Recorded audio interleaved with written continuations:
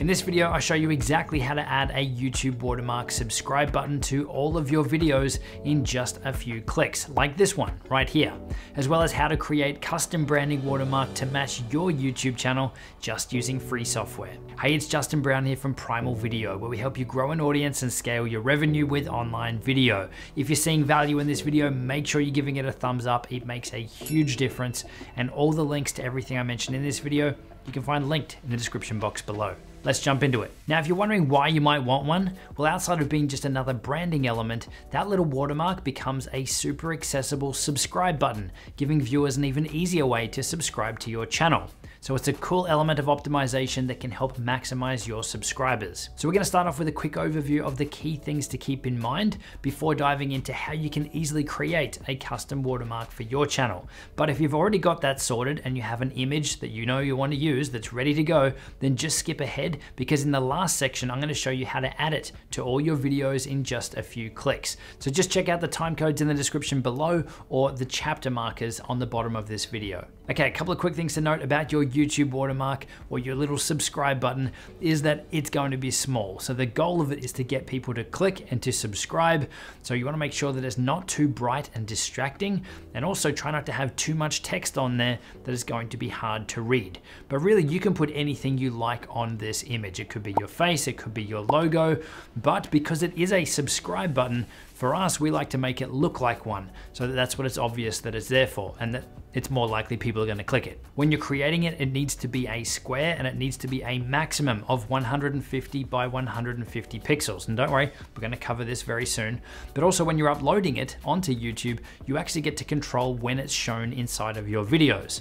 Now, these will show up and work and be clickable on a desktop. They do show up on mobile devices only when it's in landscape, not on portrait, but even on landscape, they aren't clickable on mobile device. And it's going to show really small on mobile. And they also won't show up if you're using another video player to embed your video on, say, your website or somewhere else. So they're primarily made to work on desktop and on YouTube.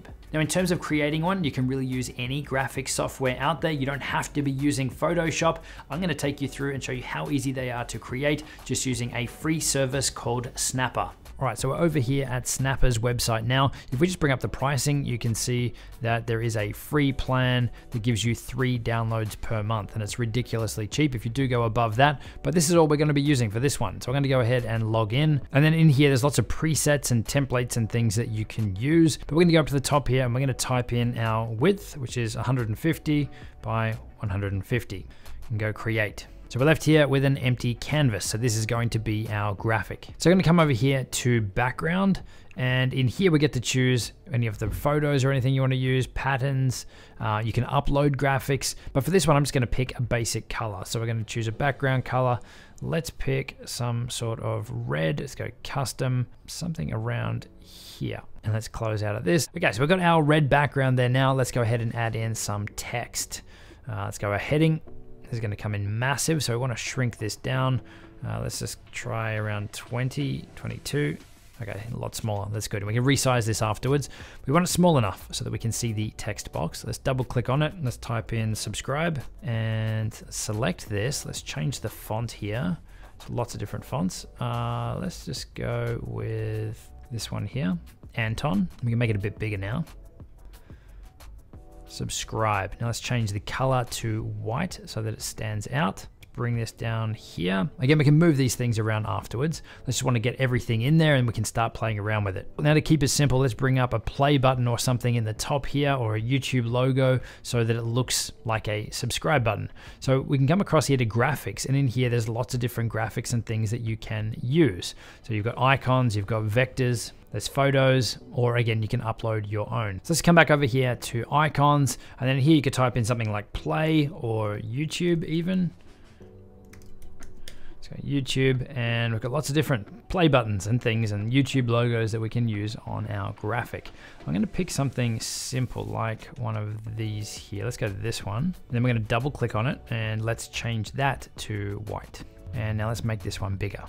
That's it, pretty simple. Now obviously you can go through and customize yours up more, but this is literally pretty much all we're using on our channel. So then what you wanna do is hit save so that it is saved in your account. Then you just want to come up here to download. Now, because this image is so small, you can really use any of them, but I'm going to choose a Retina JPEG just so it's a high quality version that's coming out. We're going to save that on our desktop. Let's go YT Watermark and hit save. And now we're going to go and upload that onto our YouTube channel. So you want to go over to YouTube, open up your studio dashboard area. Then down on the left-hand side, you want to choose customization.